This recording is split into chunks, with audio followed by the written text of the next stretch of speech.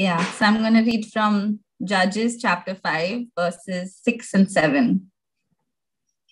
In the days of Shamgar, son of Anath, in the days of Jael, the highways were abandoned.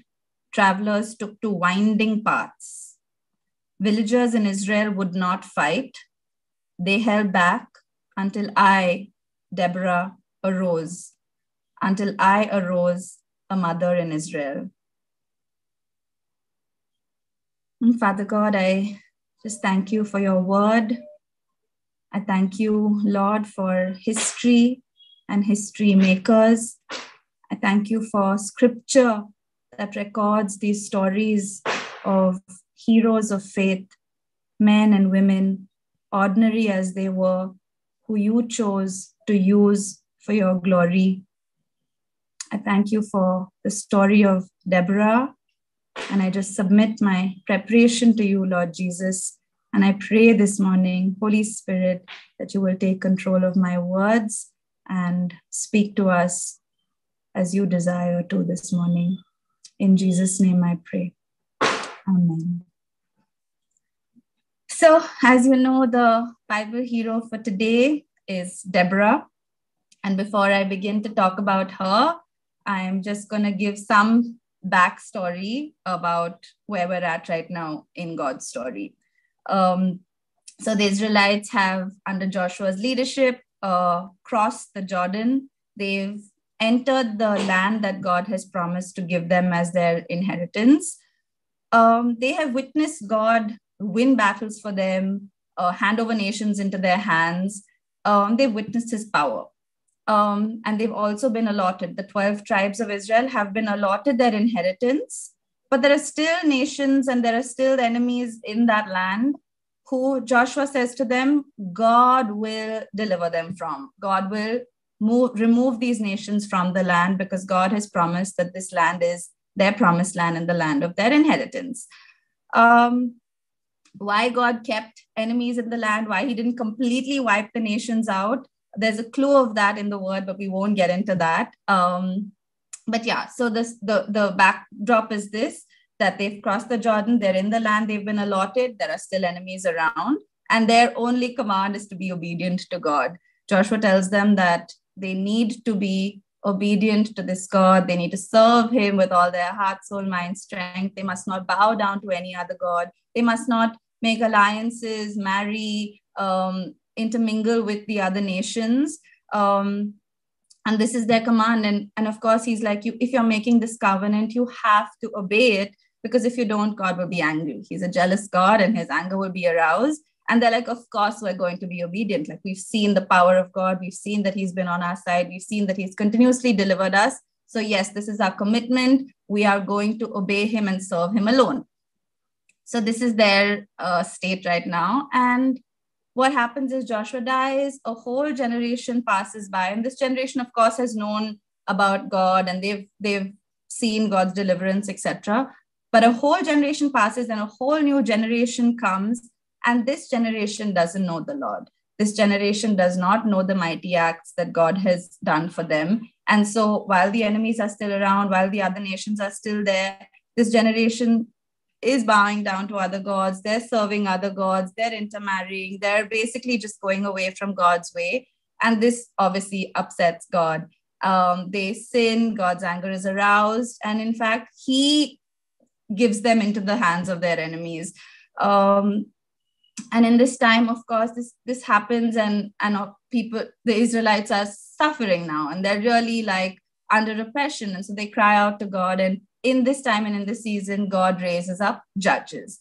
So he raises up people within Israel who can lead the people, who know the law, who settle disputes, who lead the nation back to God and back to his ways. So they get oppressed, they cry out to God, God raises up a judge, the judge saves them, the judge delivers them, the judge dies, and again they fall into the same pattern where they sin, they do evil, they go to other gods, etc. And so this is the story. And so now I'm coming to exactly where we're at right now, and I'm going to read verses 6 again. It says, in the days of Shamgar, son of Anath, in the days of Jael, the highways were abandoned. Travelers took to winding paths. So this means that, there was a general sense of like terror and fear and oppression, and, people couldn't just go a straight way. They had to go in crooked ways to do things, etc. So that was the spiritual atmosphere. That was the political atmosphere at the time.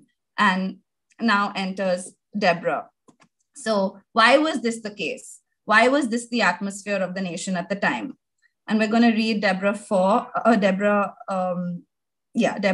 Judges 4, which talks about Deborah's story. So Judges 4 verse 1 onwards. Again, the Israelites did evil in the eyes of the Lord, now that Ehud was dead. So Ehud was another judge who was raised up, saved, he died, and again Israel sinned. So the Lord sold them into the hands of Jabin, king of Canaan, who reigned in Hazor. Sisera, the commander of his army, was based in Harosheth Hagoyim.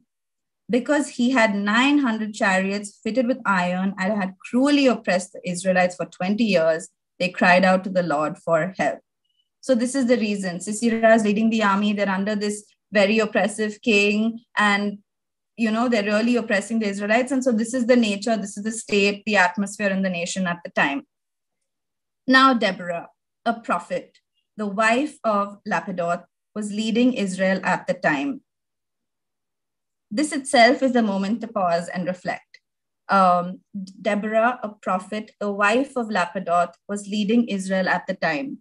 Now, why was a woman leading Israel? Why is it God's design to have men lead? Why is it God's design to have men be the leaders of army, leaders of nation? That we can't question right now. But that was God's design, that men would lead the nation. But the state of the nation had got to such a point that Deborah, a woman, was leading this nation. And if you look back at verse 7 in Judges 5, it says, villagers in Israel would not fight, they held back. So they were not leading, they were not fighting, the men were just not, who knows why? Had they fallen into a place of complacency and comfort? Were they too afraid of the Canaanite leaders, and were they too afraid of Sisera? We don't know why, but for whatever reason, they were not rising up to lead or to fight. So here is Deborah, a prophet, the wife of Lapidoth, who was leading Israel at the time. And it says that she held court under the palm of Deborah between Ramah and Bethel in the hill country of Ephraim. And the Israelites went up to her to have their disputes decided. So she was a prophet. The Bible tells us that she was a prophet. So she was obviously hearing from God, speaking God's word, and people knew that that was who she was in the nation. And so then God rose her. No one else was willing. So God rose her to the point where she was holding court. She was settling disputes. She was a judge. She knew the law. She was a judicial judge for the nation. She knew the law, and she could actually be there settling disputes for the Israelites. And so here she is, just a prophet. Nobody else was willing. God raised her up into this place of being a judge where she was settling disputes. And obviously, because she's in this place, she's hearing the complaints of people. She's hearing the oppression that they're going through. She's in relationship with them. She's constantly hearing their stories. So she knows the state of the nation. And because she's in that place, she could sense what's on God's heart. And so this is what follows. She sends for Barak, son of Abinoam, from Kadesh in Naphtali, and said to him, the Lord, the God of Israel, commands you, go take with you 10,000 men of Naphtali and Zebulun and lead them out to Mount Tabor. I will lead Sisera, the commander of Jabin's army, with his chariots and his troops to the Kishon River and give him into your hands. So here is a woman. She knows the oppression that the people of the nation are going through. She is in that place of being a judge, being a prophet. So she hears God's instruction at the perfect time, and she sends for Barak and she gives him this instruction. The instruction is so specific. He gives her exactly which tribes he needs to go to, the exact number of resources she needs, the exact point of entry. So the perfect strategy. She gives him everything, and she says that the Lord will deliver his army into your hands. it's like it's all just set up for him for victory, and for him to finally for the land to be free from this oppression. And this is his response. He says, if you go with me, I will go. But if you don't go with me, I won't go. And again, what this is telling is of the state and the nature and the situation that the men and the people of the nation were at that time. Here, first of all, she's in this place of leadership. She's giving an instruction. It's so clear. And yet there's this cowardice, there's this fear, there's an apprehension. In fact, the attitude is almost like arrogance and disobedience. It's like, no, I won't go. If you don't come with me, I'm not going to go. So it's like, that complete rejection of God's word. And yet she's like, this is her response. So she's like, certainly I will go with you. But because of the course you are taking, the honor will not be yours, for the Lord will deliver Sisera into the hands of a woman. So she's like, if you're going to have this attitude, if this is going to be your response, then I will come with you, but you will not get the glory. There will be no glory for you in it. The glory will go to a woman. And this is the word. She's just, obviously the first option for God was to deliver Sisera into the hands of Barak. So again, kind of raising up a man in the nation, etc. But because he denies and because he says, no, I won't go if you don't go, God's second option then is to say, okay, I will still bring you the victory, but I will deliver Sisera into the hands of a woman. And so basically what happens then is that she leads the army. Barak calls from the 2 tribes of Israel. They lead the army, they go. She gives him the specific instruction at a specific point of time. And then the entire army is defeated. And finally, you can read the story, but Sisera is actually delivered into the hands of a woman. And God's word through Deborah was fulfilled. A woman got the glory at the end of it. It was Yael, who wasn't even on the scene. So this woman was not even on the scene. But God's word was that Sisera will be delivered into the hand of a woman. And so out of nowhere, she comes into the scene and she gets the glory. And so this was obviously not God's first choice, but God stuck to his word, and he finally delivered Sisera into the hands of a woman. And then Jabin, king of Canaan, was so subdued because Sisera had not been leading his army anymore. And finally, he was defeated, and peace reigned in the land of Israel for 40 years.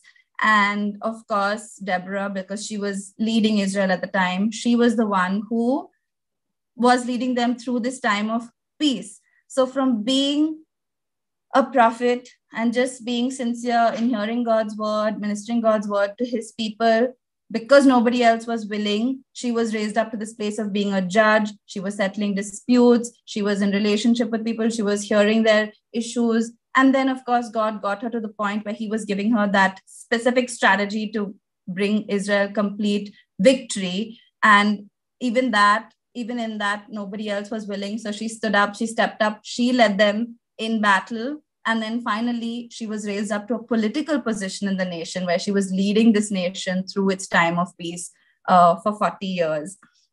And so she is one woman. And the thing is that we don't know why, but there's no other woman mentioned in the Bible who is in this place of leadership. Obviously, it's God's choice and God's desire to have men lead, to have men lead armies, be judges, etc., etc. And for some reason, there was no one willing and ready at the time. And so she stood up, she was available, she just allowed God to use her.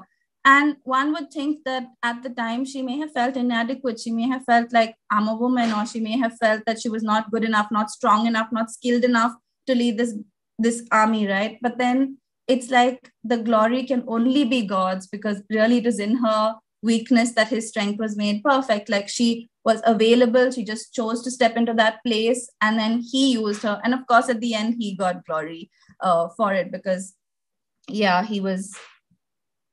he won the victory. He led Sisera into the hands of a woman. And after Deborah, we don't have any other stories in the Bible of women who've led Israel or women who've been judges. but there have been many in the recent years, and I'm going to read one story. It's about Catherine Kuhlman and what's written about her. It says, Catherine Kuhlman undoubtedly had one of the most influential ministries of the last century. She was a healing evangelist who witnessed extraordinary miracles and inspired many others to follow her footsteps. But Catherine said she was not God's first choice. She believed the Lord had called other people before her, but they had been unwilling to obey. She said, I believe God's first choice for this ministry was a man, his second choice too, but no man was willing to pay the price. I was just naive enough to say, take nothing and use it. And he has been doing that ever since. Catherine Kuhlman believed she received her mighty anointing and calling, not because she was the best, but because she was obedient. And for those of you who don't know, I just recently found out she was Benny Hinn's mentor, who has this super powerful healing ministry all over the world. And really, like Deborah, could have had so many fears of inadequacy, not being good enough, not being strong enough, not being skilled enough. Wasn't even her responsibility, actually. It was the responsibility of a man. But she chose to be available. She chose to just allow God to use her, and God used her to bring victory for the nation and to deliver the nation from their enemies. And just the fact that we are here, just the fact that we've been willing to show up even to this very Sunday service, just may it be a sign that we are just available and open and ready to be used by God. And just may none of our inadequacies of not being good enough, not being smart enough, not knowing enough, not having enough, may the story of Deborah just inspire each one of us that we just need to be in that place of availability, and that God will use us for his glory. And so I just thank you, Lord. I thank you so much for this story. And I just want to read as we began. Villagers in Israel would not fight. They held back until I, Deborah, arose, until I arose, a mother in Israel. I pray, Lord, that each one of us will rise.